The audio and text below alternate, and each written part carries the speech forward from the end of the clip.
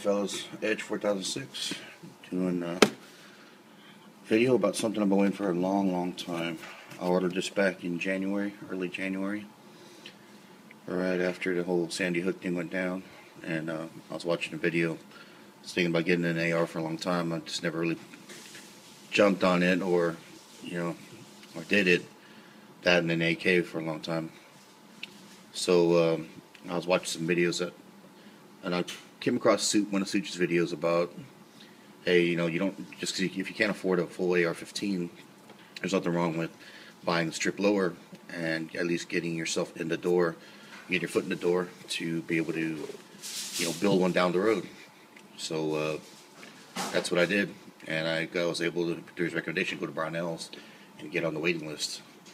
And that was back in January, like I said, and I was able to get on the approved waiting list to guarantee that you're going to get one.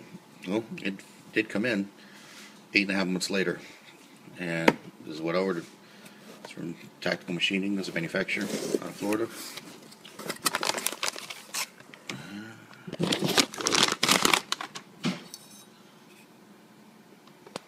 Let's see here. Pretty stamping there. It's a multi-caliber. Tactical Machining, LLC, Tulane, Florida. Tulane. Pretty good quality. There's one little burr there, but that's just where the paint, I guess, came off. But quality's pretty good here. Feels nice.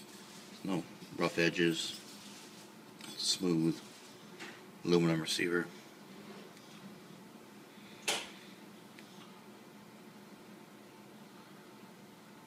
So now the planning begins. I'm going to take my time with this one and the build. It's my first one, so I was talking to some of the guys, Stone Guy and Digital Prophet, and some other people in the chat about slowly building it up and what to do. Getting a parts kit, doing the lower, and then again taking my time getting into the upper of what I'm going to get and how I'm going to make this look. Got a couple ideas. Thinking black with some, maybe like Coyote tan grips and four ends on it or whatever. Still kind of playing around with ideas again, like I said. Nothing solid yet. I even might get this Cerakoted. So, a couple cool ideas I got going on here. But whoever said I'm not a patient person, right? Because I did wait actually 8.5 months to get this sumbitch, and I could have actually probably bought it, canceled the order and bought it somewhere else, but I only did pay around $88 for this, so it was not a bad deal. Just a long wait.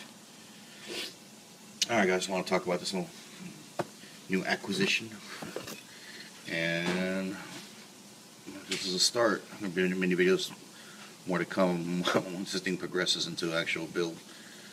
Alright man, Edge 4006 signing out. Fight the good fight. Keep your groups tight, brother.